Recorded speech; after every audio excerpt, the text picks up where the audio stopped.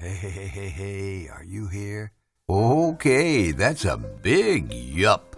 So let's get started on this episode of the Paul Leslie Hour, and why not, right? Usually publicists are, behind the scenes, but when you've got an outlook and a life like Gary Springer's had, well, you can understand why Paul E. Leslie wanted to interview Gary so much. Like his legendary father, the late John Springer, our guest today, Gary Springer's a film publicist. And you may have read about him on PageSix, where he told the story about how Marilyn Monroe was his babysitter. You just have to stay tuned to hear the rest of that. You're going to love this laid-back interview with Gary Springer, a real Hollywood cinema insider. And if you'd like to be an insider with the Paul Leslie Hour, you can. Just go to www.thepaulleslie.com/support and you'll know what to do. Fly on the wall? Eavesdropping? Yeah, that's what it's going to feel like, but hey, let's do it. Here's Gary Springer on the Paul Leslie Hour. Have a refreshment. Maybe some popcorn and milk duds. Enjoy! So you are joining us from the great state of New York. Indeed. I live outside of New York City, about 40 miles north of the city, in the woods. And, I grew up in Manhattan, lived there until I went to boarding school at about 15, and then came back for a few years, and then went to LA for 9 years, and then came back east, and eventually I've been up here now 32 years, up in the woods. But I commuted back and forth for, another 25 years. But the past few days, you have been enjoying some pool time. I have, actually. That's why I pushed this back a half an hour, because I was playing Cabana Boy and, putting the chemicals in the pool and Well, that's always good. I want to properly introduce our guest. Gary Springer is a movie publicist. He has a great story and a great perspective. I've been having a good time listening to other interviews with you and reading different things. He is the son of the late PR legend, John Springer. But Gary Springer is the man at Springer Associates PR. He's also done some acting in such films as Jaws 2, Dog Day Afternoon. He worked on the crew for Taxi Driver, which that's quite a thing. A lot of interesting experiences throughout your life. So it's a great opportunity to have you here on the show. Great. Thank you, Paul. I'm glad to be here. So I think most stories are best from the beginning. Could you describe your childhood? What was life like growing up? Oh, I mean, it was great. I mean, I grew up in Manhattan, as I mentioned. My father was a movie personality, theater, and event publicist, because back then you did everything. Nowadays, it's also specialized, but then, when it was just kind of in its infancy in the late 50s and early 60s, you did everything. And my dad he started off, the long version is when he was 15 years old, he won a national contest. He was a kid from Rochester, New York, won a national contest that brought him to New York City for the first time ever, without supervision, because my grandparents said, that's fine, he can go.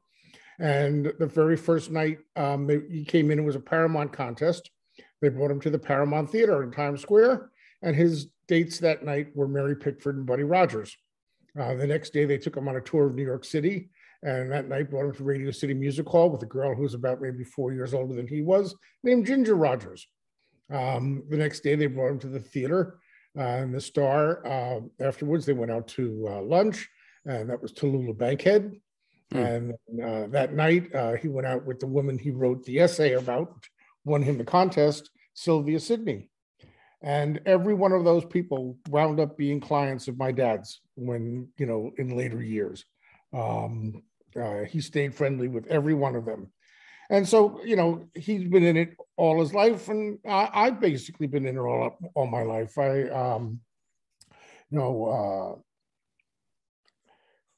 My parents met. My father was living with Bob Sterling, who was dating Ann Jeffries, who was my mother's best friend. Ann was starring in Kiss Me Kate at the time on Broadway, and my mother was in the show. And Sterling was a big RKO star. My father at the time was working for RKO. He was the head of New York publicity for RKO. And they were roommates. And of course, Sterling and Ann got together. And then, of course, their friends got together. So I basically grew up, with all these people around me. Of course, the great story is that my babysitter at one point was Marilyn Monroe. Marilyn actually used to do that a lot, from what I understand. She would, I'm friends with the Wallachs, Eli Wallach and Ann Jackson's kids, Roberta and Peter and Kathy. And of course, Eli was in a couple movies with Marilyn, I believe. And they said that she was always over there, sending Eli and Ann out and watching the kids. And that's what she did with my parents a couple of times. And then, of course, my first job was when I was in first grade. I'd crawl out my 7th floor window, go down the fire escape, go into the 5th floor, take the dog and walk the dog around the block before I went to school. And that was Paul Newman and Joanne Woodward. So Paul and Joanne were my first bosses.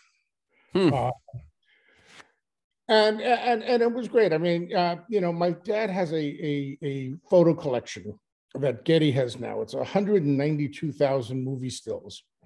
And I post about 2 or 3 times a week on people's birthdays or if a film opened, I'd post a film and it's the John Springer collection on Instagram, if anybody's interested.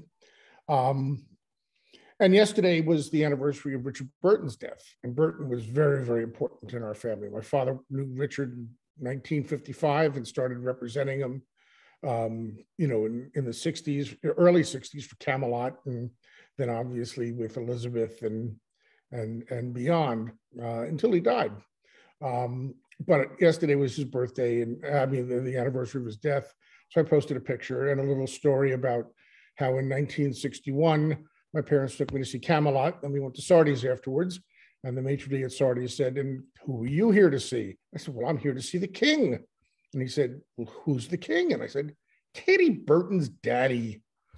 And so it was a very interesting way to grow up. And I honestly never had any thought of doing this. I went to high school. I went to about 4 different high schools. 2 of them, 3 of them in the first 2 years. So I actually made the final school for 2 years. And figured I was going to go to college. I grew up doing this. I would help my father on weekends, work in the office, especially around the New York Film Festival time, which he represented for the first, 25 years of its existence. And so I knew it and I did it, but, I was going to go to college for 4 years. And then, I was at a party with my parents in my senior year.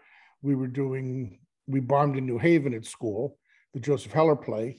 And honestly, the only reason I was doing it was because I could get out of curfew, because I was in a boarding school and I had no real desire to be an actor. But I was talking to this guy at this New Year's Eve party that my parents took me to. And a couple of weeks later, my father called me up and said, Yvonne Posser would love to talk to you. Do you remember him? I said, yeah, I met him at, New Year's. And I said, what does he want? And my dad goes, oh, I don't know. And so Yvonne called me at school. I gave him the number at the doormaster's house and, said, you have a very interesting quality. I'm doing a movie. I think you'd be perfect for it. I said, but I'm not an actor. He said, well, you told me you were acting. I said, yeah, but that's just so I can get out of curfew. But he said, no, you'll be great in this. You'll be fine. It's a movie that I'm doing. It's with Carol O'Connor and Ernest Borgnine. And then I said, I can't, I'm in school. He said, well, O'Connor's shooting All in the Family, so we're shooting it in the summer. I said, okay. So then my teacher, who was doing We Bombed in New Haven, heard about that I was, I told him I was doing this. And he said, well, I've been talking with Joseph Heller, because this was 1972. We Bombed in New Haven was always done in Army uniforms and very straight. And we did it all black, surrealistic, very strange. And so he and Heller decided to do it in New York. So the teacher asked me if I wanted to be in it. He said, well, you're acting in a movie in New York. You want to be in the play and play the same role you played in up at school. So I said, sure. So I was 17 years old. We were doing it at the Circle in the Square downtown. For the first 4 performances, I was totally nude the entire time on stage. Painted in a pale blue body makeup with blood spattered all over me, because I was one of the idiots, one of the soldiers who gave in to the authority, because like Catch-22, New Haven was an anti-authority play. And then I did this movie right after. Oh, and the play opened and closed in the same night. Got terrible, terrible reviews, and they decided to close it. So my baptism of fire in the New York theater. But then following that, I did the movie with O'Connor and Borgnine, and I played a punk kid, and they were auxiliary cops trying to clean up their neighborhood. And they see me smoking pot against the wall, and every time they come up and harass me or try to bring me to the precinct or something, all I do is I look at them and I go, fuck you. And that was my billing. I was billed as the fuck you kid. What he saw in me, I don't know. But anyway, it was a great, all of a sudden I did a off-Broadway play and a movie the year after I graduated from high school.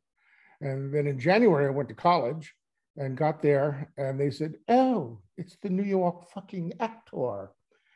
And that turned me off, and I quit college and moved back to New York, which was actually the best thing, because I was in New York for the cast and crew screening of Law and Disorder. And the casting director said, you were very good in this. We're doing another movie, and you should come and try out for it. And I said, well, I'm not really an actor, and I don't have an agent or anything. He said, that's fine, you'll come. And it was, and I Dog Day Afternoon. And I played Al Pacino's partner. I chickened out of the bank robbery, and I got an agent, and they got me a movie right away and sent me to Hollywood. Before that, though, I had decided I really liked the idea of being a New York crew guy, from working on Law and Disorder and then Dog Day. And much of this crew was the same. And I just loved the way, the camaraderie between those guys. And it was like, it was one big family, and they went from project to project, which is why I was a PA on Taxi Driver. I called up Marty, and my father had worked together for a while, and I knew Marty, and said, look, and he said, but Sidney said how good you were in this movie. And I said, you know what, I really want to become a crew guy. And so that's why I did Taxi Driver. And then that was the summer of 74, 75, something like that. And we finished in August. In September was the New York Film Festival, and my dad was representing it again, and I was there. And on opening night, one of the top agents at ICM said, I just saw a sneak of Dog Day. You were very good. Who's your agent? I said, oh, I don't have an agent. I'm going to go through the DGA program. And they said, well, we could still send you out. So I said, all right. So they sent me out, got me a job within 2 weeks, and called Bernice Bobs Her Hair. And it was with Shelley Duvall and Bud Cort and Dennis Christopher and Veronica Cartwright. And we shot it in Savannah, Georgia. And Shelley and I became great friends, and they were back over New Year's, she and her boyfriend, and said, when do you have to go back to school? Because I was taking courses at Hunter, not anything real. And I said, well, not till February. He said, well, come out to California. And I said, well, my agents want me to go out.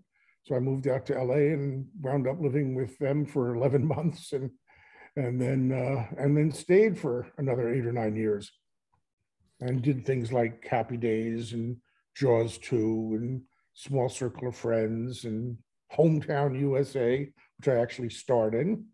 And another one that closed. Actually, that didn't really even open. It opened at the second bill on Hollywood Boulevard. But one of the great stories there is that Elizabeth Taylor by now is married to John Warner and is living in Washington, and sent my father a picture because my father's one of his best friends in the world was Henry Fonda. And Elizabeth sent my father a picture of the local drive-in, Gary Springer in Hometown USA, Jay Fonda in the China Syndrome. And but you know, I never really wanted to be an actor, and it's a wonderful life. It's great fun. It's you know, you get to play. I was very good at playing myself. I didn't have great range, but I played myself very well. I met my future wife when I was in Martha's Vineyard. She was a waitress in Martha's Vineyard when we were shooting Jaws 2, and we kind of had a long distance relationship. And then she wound up coming out to California, and we decided to get married and came back east to get married. And while we were back east, my father said, you know, Kara White, who worked for him, just left to become the head of TriStar Publicity. Said, you'd be great if you wanted to come back. I don't know who to get, but I know you and Nancy are very happy out there. And she started kicking me under the table and crying. And I said, Dad, you know, I like being an actor. I've had a great time doing it. I've had great experiences. But I really, because I had been working in his office in LA for the last 2 years, because Nancy was a teacher and she taught deaf children at the John Tracy Clinic. So she'd get up at 6 a.m. And if I didn't have an audition, I'd get up at noon. And it just wasn't working with this relationship. So I asked my dad if I can come and work in the office out there. And actually, one of my first clients when I started working for him in California was the sale of Pickfair, which of course was Mary Pickford's house and Douglas Fairbanks, but became Mary Pickford and Buddy Rogers. And it turns out, you know, I'm working, my first big PR job is the same one that my father did in 1932 when he met, you know, Mary and Buddy. So everything comes full circle. But we moved back in the early 80s, and I acted for a little bit longer. I did some jobs. I went out, I did a fairy tale for Shelley. You know, she had that fairy tale theater. I remember those. It was great. Yeah, wonderful. And came back to New York, and pretty much I've been doing the PR, movies, Broadway shows. I've done 22 Broadway shows. And been representing movies and some personalities, not like the old days, not like with my dad. My dad represented, you know, Marilyn, Richard Elizabeth, Warren Beatty, Julie Christie, Yves Montand, Joan Crawford, Betty Davis, Myrna Loy, Henry Fonda, Jimmy Stewart. You know, I mean, he had stars and personalities, and I didn't really do that. It was a whole different, you know, it was a whole different era, and was actually starting to get where it was much more organized. Like theater people just did theater, you know, movie people just did movie, and then there was people who just did personalities. I was still lucky that I, you know, learned from my dad, and I've worked with him, so I still had a range where I was doing all those different things. But and I've been doing it since. I had an office, actually, my office for about, I don't know, 20, 25 years was in the old Paramount building at 1501 Broadway on Times Square, which is where the Paramount Theater was, which also goes back to that very first night that my dad was there, because he won the Paramount contest, and that's where they brought him to meet Buddy and Mary Pickford. So it all comes full circle. Yeah. Well, so speaking of full circle, was there any lessons in terms of publicity that you learned from your dad that you apply to this day? Oh, yeah. I mean, absolutely. You know, it's one reason I did it. I'm going to come back and work with the best. But, you know, I mean, first of all, honesty. There's a lot of publicists I know who aren't always honest. And my father said I never lied to the press. I didn't always tell them all the facts and the truth, but I never lied to the press, because then that way they're never going to trust you or your clients. And my father was a gentleman. He was, you know, when he died, I think Variety said he was the last gentleman in a business with very few gentlemen. And I learned that, and that's, you know, my clients become my friends, more or less, even if it's just for that project. It isn't like it's not a one-shot deal. Oh, I got to work with this one. I got to work with that one. For that time period, they become my best friends because that's the way I learned it. Has there been a film that you've worked on that just you are still to this day, you're absolutely mesmerized by this movie? As an actor or as a publicist? As a publicist, one that just, it blew you away. And it was so great to work on it. I mean, there have been so many. I mean, I've done, I remember Tess of the D'Urbervilles back, which I just loved. I just remembered it. What a great movie that was. I'd say in recent years, two movies that I just knocked me out. One was a movie called Jodorowsky's Dune, which was Alejandro Jodorowsky was going to make Dune after he made some of his wild, bizarre movies, and he couldn't get the money. I mean, he had the entire book. He had like 3,000 drawings that they put together, and he had Geiger, who was the guy who did the designed the aliens for Alien, among other things, and they put this together. It was such a great movie, and I still think it was better than any of the Dunes that we've seen since. And the other one that really knocked me out, I could watch it over and over again, was Only Lovers Left Alive, the Jim Jarmusch movie with Tilda Swinton and Tom. And anyway, yeah. I mean, that blew me away. It was so terrific. But one of the most fun I ever had working on a movie was when I was still in college. And my father was representing Cinema 5, which was the big movie chain in New York City. It was the Walter Reed theaters and the Cinema 5 theaters, and they were also distributing. And my dad was representing them, and he came up with Monty Python and the Holy Grail. He was representing that movie in the U.S. And Don Rugoff, who was the head of Cinema 5, came up with the idea of having people wearing the costumes that the actors wore in the movie, wandering around the streets of New York.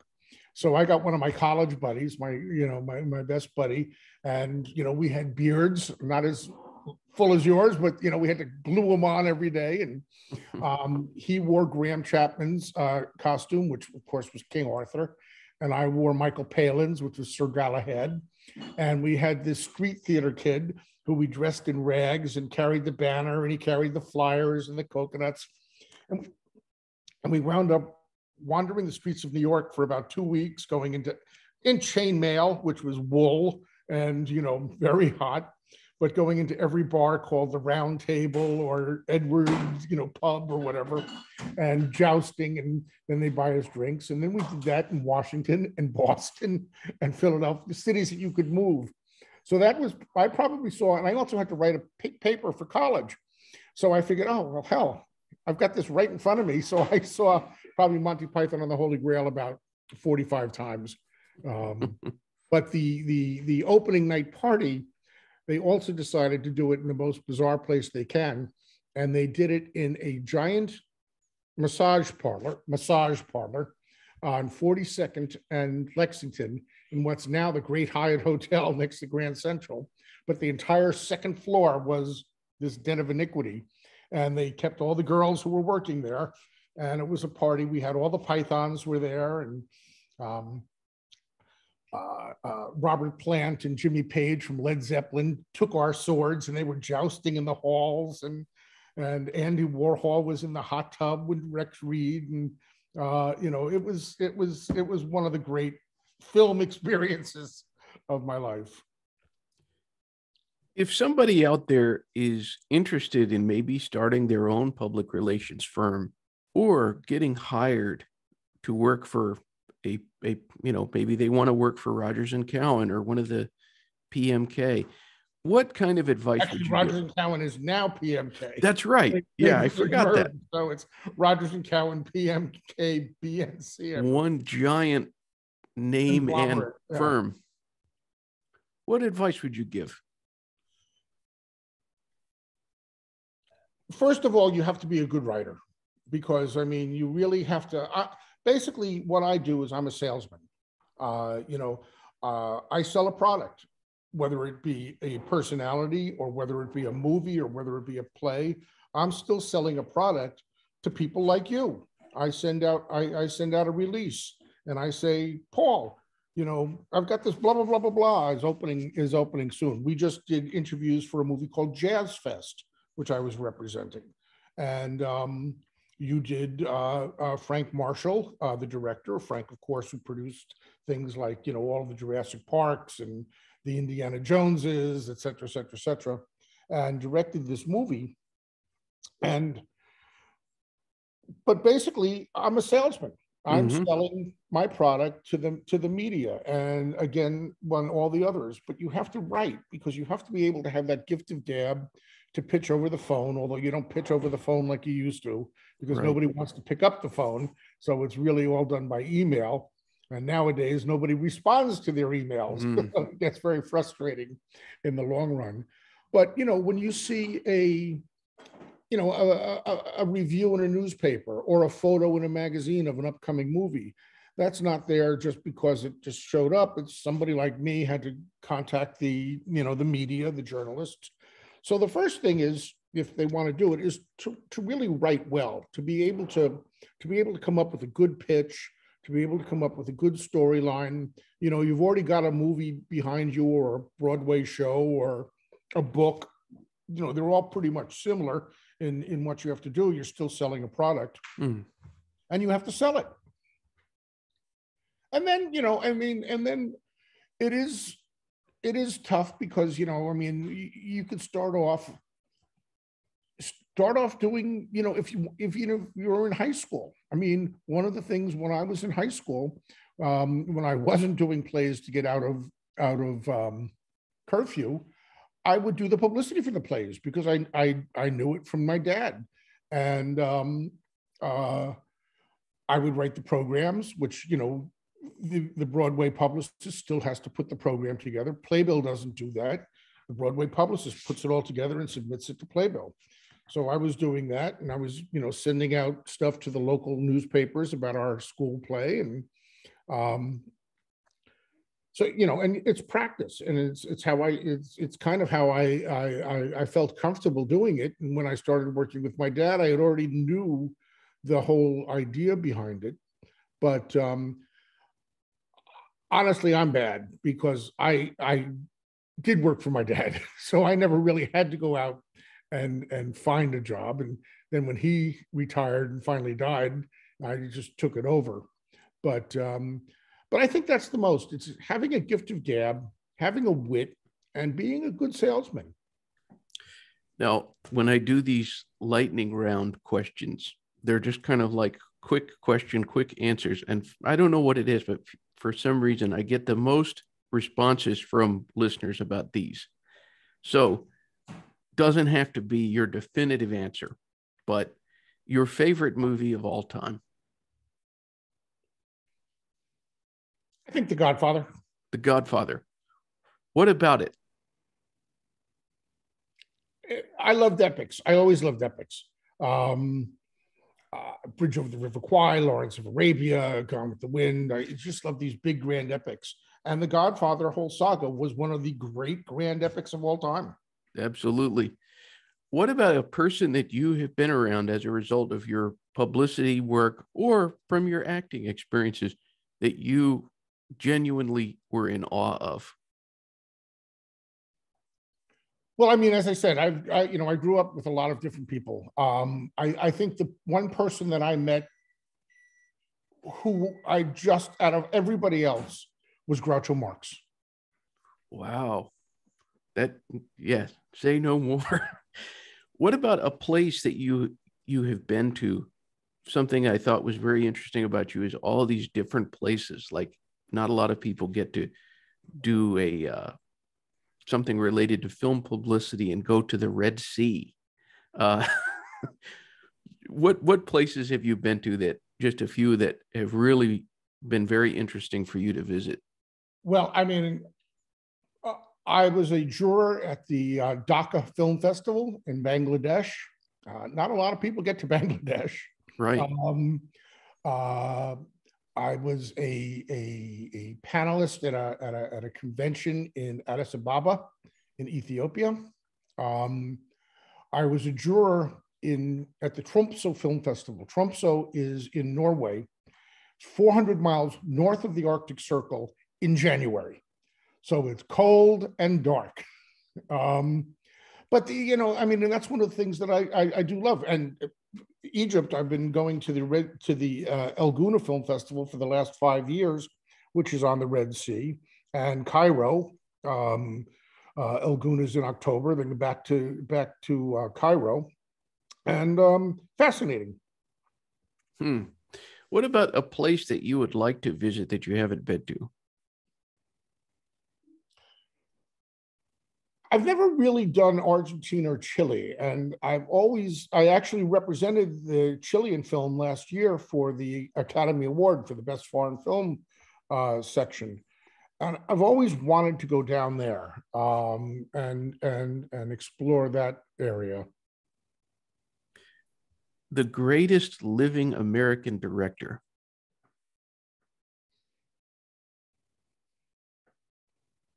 Probably, I would say Marty Scorsese. He just has such a range and so prolific, and not just in film, and all of the in the reconstruction and of films and yeah, I'd probably say Marty. How would you describe Martin Scorsese? A dynamo, a nuclear power plant. He's short. He's Italian, and he's got that energy. So how did you come to work on the Jazz Fest in New Orleans story documentary? Well,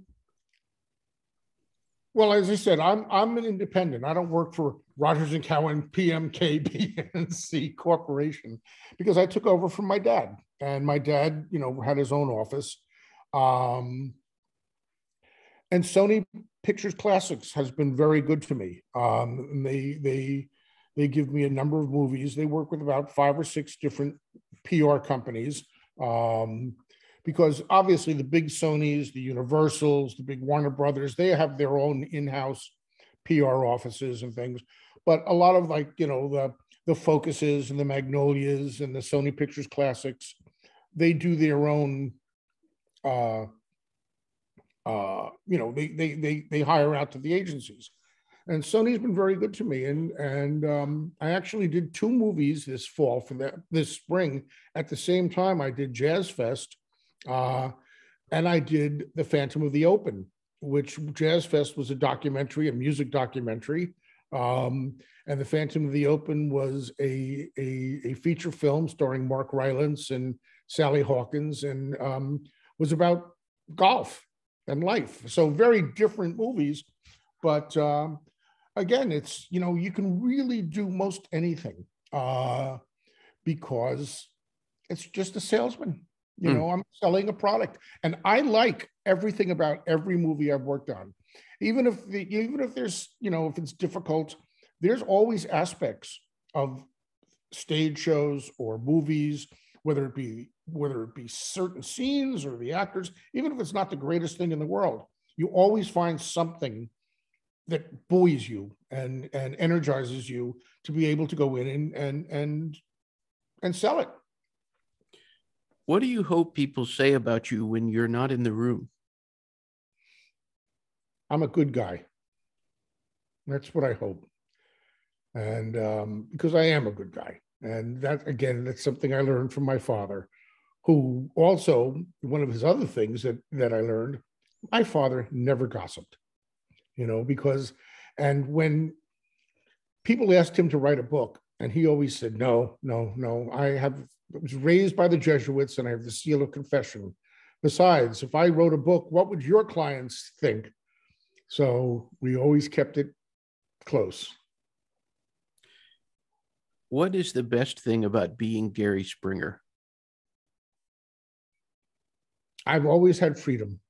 I've always done things that I want to do. I've never felt constricted by anything. I have two wonderful kids, or actually one. My son died last April. He was he got sick in 1999, became a quad amputee, but went on to become a gold medal winner. Here's the Olympic gold medal in the Beijing Olympics, and won the bronze in London in wheelchair rugby, which is also known by the film version Murderball, which I represented at Sundance and all the way to the Academy Awards.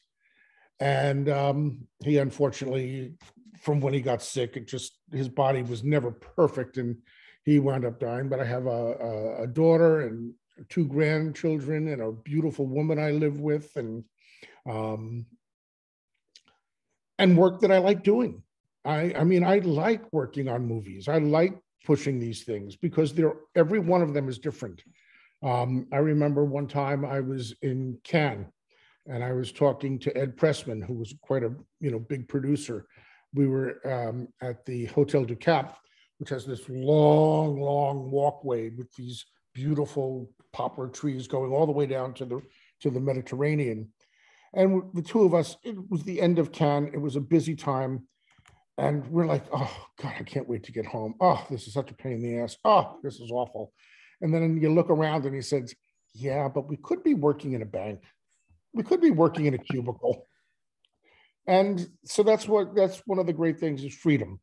I've always been able to, I worked from home way before COVID. I closed my office in 2015 in Times Square because I realized that people weren't coming to the office. I don't do theater anymore because of that, because to do Broadway shows, you really got to be there, because you're always running backstage, or you're running to the box office. But I still do the events and the movies and work freedom. I love that. And I love the way you put it. So often it's all about perspective. Well, I always like to give the guest the stage or the microphone, or however you want to put it. It's been really great to talk to you, and I hope to run into you at a film festival or a movie theater sometime. But You're in Charleston, right? I am, yes. I would get down there. My niece lives down there, so and another one of my friends works for the Savannah College of Art and Design. So I get down to that neighborhood every once in a while. So I wouldn't be surprised if we run into each other someplace. I hope so. But anything you'd like to leave our listeners and viewers with? You just said, what is life like for Gary? It's a great life. I loved being an actor.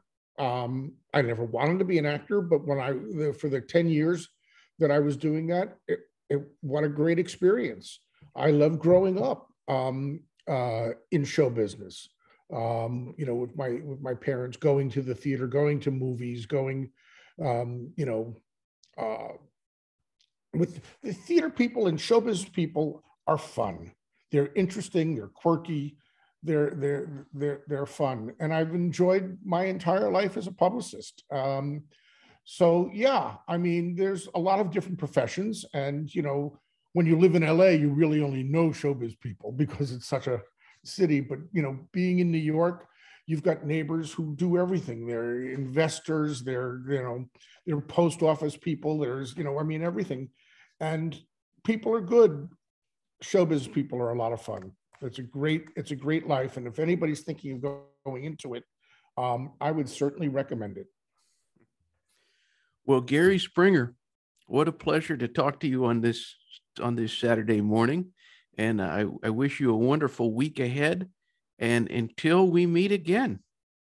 Well, I appreciate it, Paul. And I'm sure we will, because, I'll have more projects, and, I'll be coming to you and saying, hey, do you want to talk to so-and-so? Hey, I got this movie opening up. Do you want to talk to so-and-so?